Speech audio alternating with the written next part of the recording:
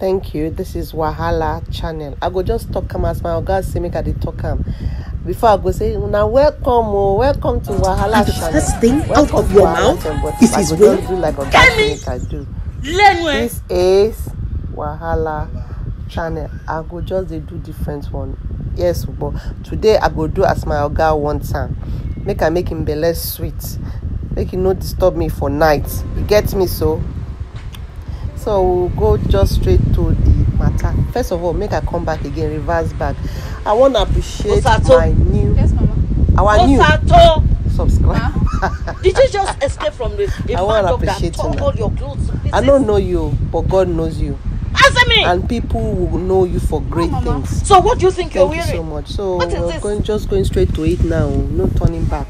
About a great Nollywood actress that passed away on the 31st of July. What is it for? Are you not to make use whose of name was to hear and listen? My name is and is still, because some people, when someone dies inside one family, some people still believe say that person never go, so they go still they refer to that person with that same name. They still they call that person.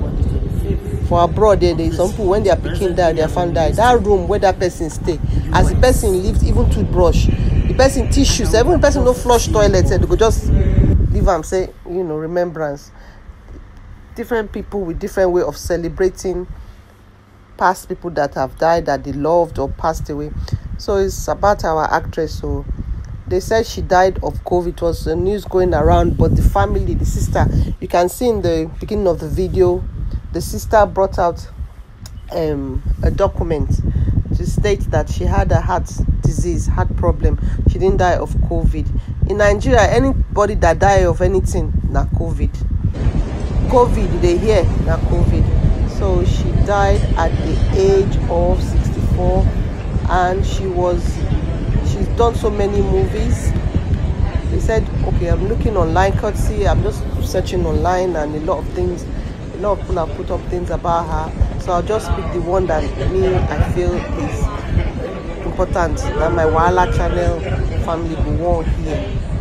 So she died around 10 p.m. in Lagos after returning from a movie set. And to confirm that, Rita Dominic came out and said, and that actress, that they were together. So, and also the son came out and said the son came out and said his mother died from malaria and typhoid. So, and yes, so Rachel was born. Her full name is Rachel Tabuno Oniga. She was born on the 23rd of May 1957, Ebutemeta, Lagos, and she's originally from Iku. Is it Iku Delta State? EKU Iku. Eku. She's originally from Eku in Delta State, and she began her acting career after her divorce from her husband 1993, and she worked briefly in a Dutch company, consultant company in Nigeria, and her first movie was in 1997, titled Owo Blow, and she became a grandmother when her daughter delivered, and she has featured in many Nollywood movies.